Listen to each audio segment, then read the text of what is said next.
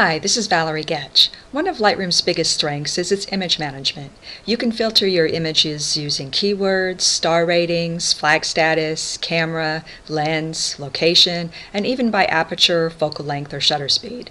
In this tutorial, I'll show you the various means for searching and filtering your photos. For simple searches when you're not dealing with too many images, you can just change the sort order in the Grid View toolbar pop-up, which is down here.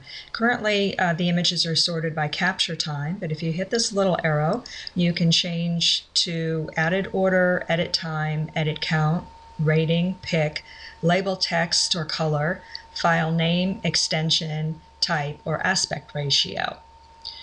And if you want to quickly filter by a keyword, just go over to your keyword list here in the right-hand panel. We'll open that up. And you can either put a keyword here in the filter box at the top, or you can use one of the keywords here. And for example, we'll use the keyword beach and just hit the little arrow to the right. And you see all of the images will be filtered just to show the images with the keyword beach. Now, if you have tons and tons of images, maybe thousands, you will probably want to filter by more than just one criteria, or you may not remember which folder or collection a particular image or set of images is in. So that's where Lightroom's filter bar comes in. And you'll find the filter bar at the top of the preview panel here in the library module. And right now I have it toggled off, and I'm going to hit the backslash key. So it's toggled on, and you'll see it right here. Library filter in the upper left corner, and then here are the parameters you can use for your search. You can either search by text, attribute, or metadata.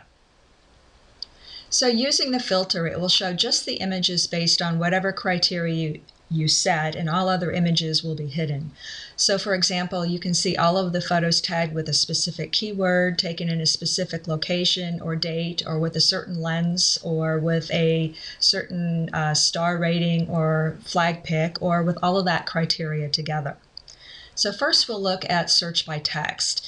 You can either click on the word text or hit Control F on your keyboard, and that will open this little drop-down menu here.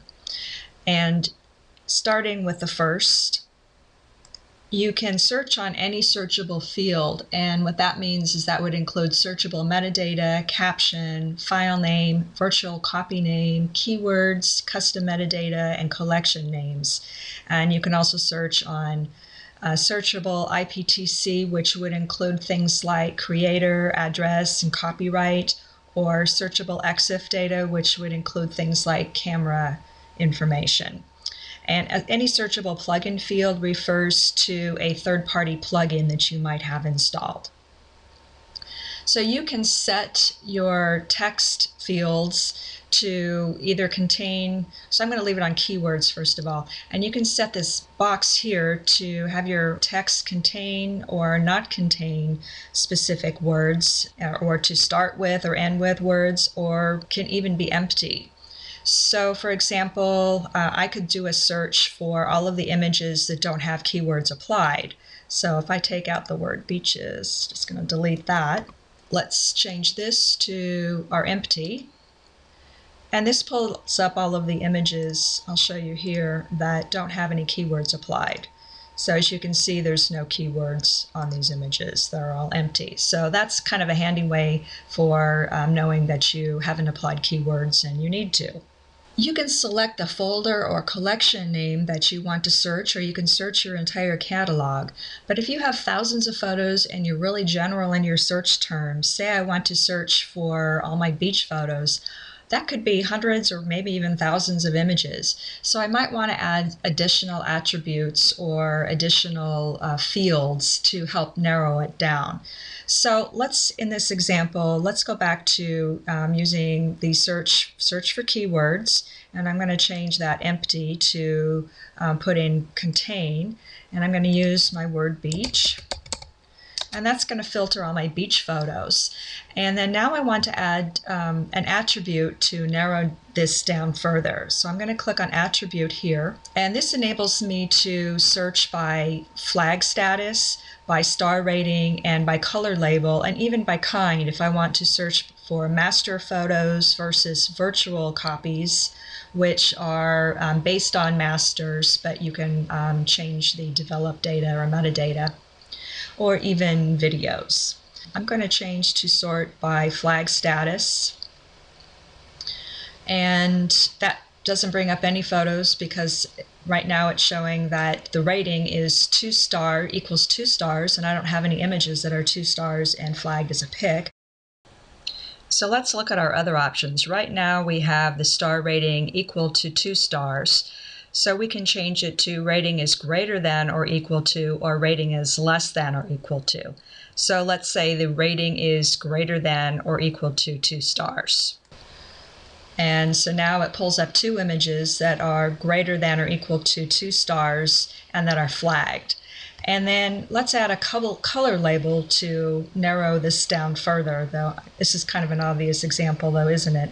So I'm going to hit the red, and then there we have our red image. So that's narrowed down to images with the keyword beach, flagged as a pic, and have a 2 star or greater rating and contain a red color label. So I'm going to clear this filter by clicking None, and then we're going to look at metadata as another filtering option. So we click here, and you'll see that you have these 4 columns, and the first one, these are the defaults. The first one is date, and then camera, lens, and label. You'll note under the dates that there are these little arrows, so if I click on this one here for 2006, you'll see I can just filter by month to see images that were taken in a specific month.